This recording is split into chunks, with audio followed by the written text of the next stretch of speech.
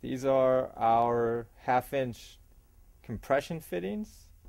They're easy to use. You're going to slide your 1/2 inch tubing into the hole in each fitting. The drawback is that they're not reusable. The tubing will stick in there, but you will not be able to remove it. So they're not reusable, unlike our Permalock fittings. This is a 1/2 inch compression coupler. It's used to replace bad spots in tubing. So if this is our piece of 1/2 inch tubing, and this area here has a hole or a leak, and we need to replace it, instead of redoing your whole run of tubing, you can simply cut out the bad spot. So if you take a pair of scissors,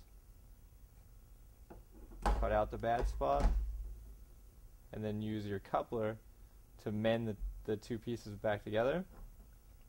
And so you're going to push your 1/2 inch tubing inside the hole of the coupler.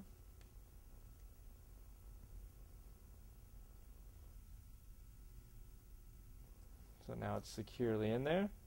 And you're going to grab your other piece of tubing. Same thing, push it inside the hole and it's going to be secured.